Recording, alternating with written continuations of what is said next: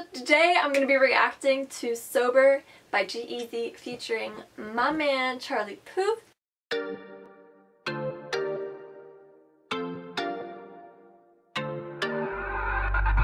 G-Eazy has been releasing a lot of good collabs. I am down for it. So when I saw that he was collabing with Charlie Puth, I obviously had to get aboard with this.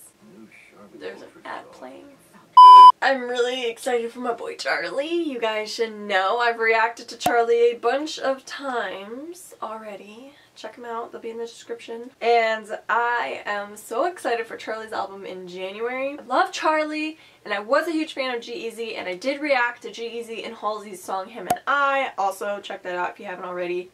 Another great one. So I'm just excited for this one overall. I know that I regret this when I'm sober.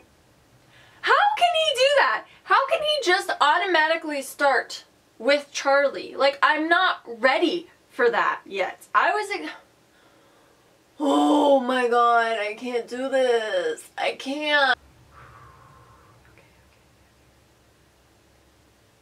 I'm good, I'm good. Oh, I know that I regret this when I'm sober. Oh yeah? But every shot I'm getting closer, getting closer. Is it true that 80 proof is the reason I'm with you? Oh, I know that I regret this one. Fun the sober ones, with every shot they're like, oh, here Kobe comes. But I got this bad bitch trying to throw me buns. If I list my funds, it all started with a light glass. Now I'm asking how long could tonight last. Then she not tell her get naked. Yeah. Whoa. Whoa. Whoa. Gerald,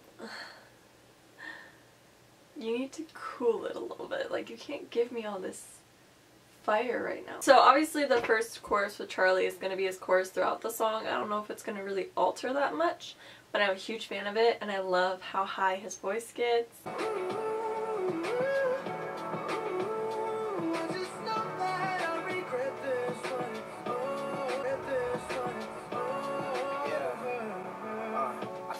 With my ex and I smashed again. Stayed over, now she's about to get attached again. Walls built up around her, come crashing in. Passed out at 6 a.m. but she's up at 10. Both sides, that was bad for him.